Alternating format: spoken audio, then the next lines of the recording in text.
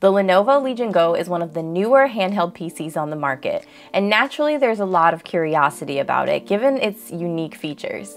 In this video, we're going to talk about what it is, what's good about it, what's not so good about it, and who it's best suited for, to help you determine whether or not it's worth it for you.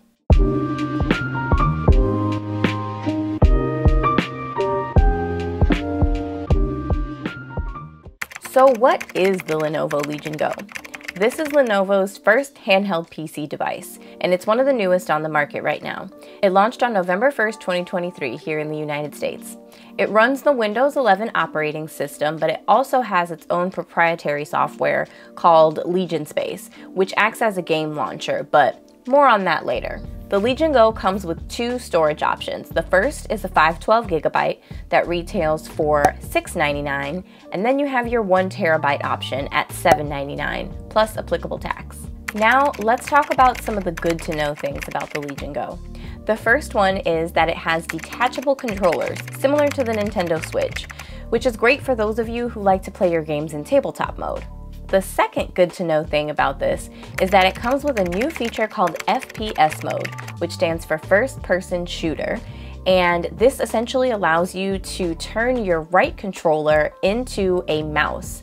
So this is perfect for obviously playing first-person shooter games, or in my case, playing The Sims in its natural habitat. The third good to know thing here is that it does require a bit of setup, even though it comes with Legion Space. So there are going to be some things that you're going to have to do to get it set up the way you want. So installing your games. It's not going to be something like a Switch where you literally just pick it up and play right away.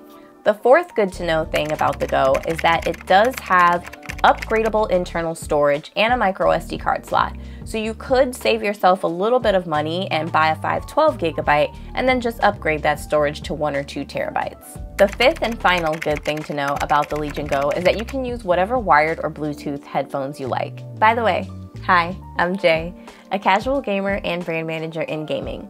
And on this channel, I mostly focus on all things cozy casual gaming, as well as providing non-technical coverage on gaming tech and handhelds, for those who just want to know what's cool about an item to determine whether or not it's worth their time and money. Let's talk about a couple of things that I think are really cool about the Legion Go. The first thing we're going to start off with is the screen, because let's be real, it matters. So the Legion Go comes with a 8.8 Quad HD screen, and I love it for two reasons. One, it's a big screen, so naturally I love that. But I think the thing that I like the most about it is how rich and vibrant the colors are on the screen. It just feels like my games are legitimately coming to life, and it just feels very immersive to me. And I also have a Rogue Ally, and the colors there look washed out in comparison to the Legion Go. This is not a comparison video, but I'm just trying to drive the point home of how good it looks on screen. Even with making additional tweaks to the Ally to kind of brighten up the colors, it's just unmatched. It's such a joy to play games on it. The second cool thing about it is it runs on Windows 11, and that Windows operating system really opens up the capabilities of what you can do in terms of gameplay. So I can play not only my Steam games, but I can play my games on Epic and my PlayStation Plus games through the PS Plus app and Xbox Game Pass games all in one, and it is marvelous. So it literally just brings all of my games to one place. This is the thing that I love about it and what I wanted from the Steam Deck. So the third cool thing I like about it is the customization options. Because it is a Windows PC, that allows you to be able to be super flexible in how you want it to look. So you can use your own wallpapers, your own backgrounds, and really just kind of create your own perfect little vibe, which I can really appreciate. So the fourth cool thing, I think, is the detachable controllers. Now, while I'm not much of a tabletop player myself, I usually just play it in handheld mode, I appreciate having the option, and I just think it's cool because I haven't really seen it since the Switch. My fifth and second most favorite thing about the Go, FPS mode. Now, as I mentioned earlier, FPS mode allows you to take that right controller and basically turn it into a mouse. So this is great for first-person shooter games for those of you that play them. I actually play 0 first-person shooter games, but we won't talk about that. I'm personally excited about it because it allows me to play games that are normally keyboard and mouse, like The Sims.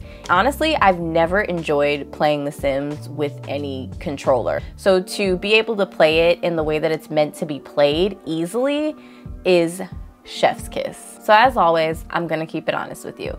I told you the things that I think are cool. Let's talk about some of the things that I don't think are cool. So my first downside is the fact that there is no OLED screen.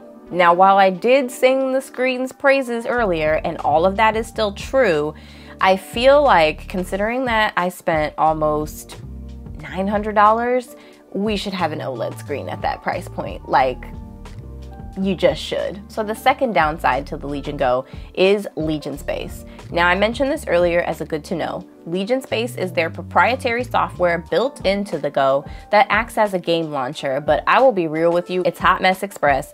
They have done a lot of updates since the first launch. Sorry, Lenovo. They have done a lot of updates since it first launched, and it is progressively getting better, but there is a long way to go. And honestly, like, I think that it's not something that I would actually use until it gets to a much better place. It's a software issue, right? Like, it's something that can be fixed, and the good news is they're working on it, and their community team has been really like transparent about the things that they're fixing and what they're working on. So that's always good to see from bigger companies. The third downside of the Legion Go is the sound quality. So the speaker placement is a little weird. The speakers are placed like on top versus like its competitor, the Rogue Ally, where the speakers are right on the front of the device, so you're holding it and the sound is coming right at you, making it naturally sound like louder and crisper and clearer. It feels like the sound is kind of far away. It's not a deal breaker, and there are things that you can do to like internally tweak the EQ and like make the sound better, but I just feel like for $900 almost, like we probably should have figured that out. The fourth downside of the Go is that it is huge. I complained about the Steam Deck being a large device, and this is larger than the Steam Deck. Now, while it's not entirely uncomfortable to hold, I feel like it does take a little bit of getting used to because of the way that the controllers are kind of like, the way they're on like a rounded but pointy edge, you kind of have to adjust your hands. I actually took it with me once on some travel, and I would never do that again. It just eats up way too much space in my bag, and I can't. So I'd probably take along a smaller device like my Rogue Ally for traveling. And the fifth and final downside I'd say for the Go is the battery life. It is just not stellar, especially if you're playing on high performance settings. I play a lot of Baldur's Gate 3 personally, and I basically always have to be plugged in.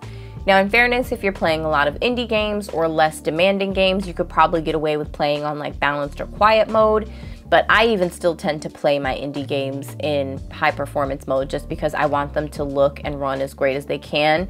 But it's guaranteed that I'm gonna have to have that thing plugged in, or else I'm gonna be getting a low battery alert. Okay, so let's talk about who the Lenovo Legion Go is going to be a good fit for. I think there are 4 main groups that would really get a lot of value out of it. The first group I like to call handheld PC seekers. These people don't own a gaming PC, but want a true handheld PC experience. The second group I like to call travel PC gamers. Now, these are people that already have a primary gaming PC at home, but they want a version of it that they can take with them on the go. The third group I like to call handheld PC builders. These are people that love to mod and tinker and upgrade their device to turn it into exactly what they want. The fourth group I like to call productivity gamers.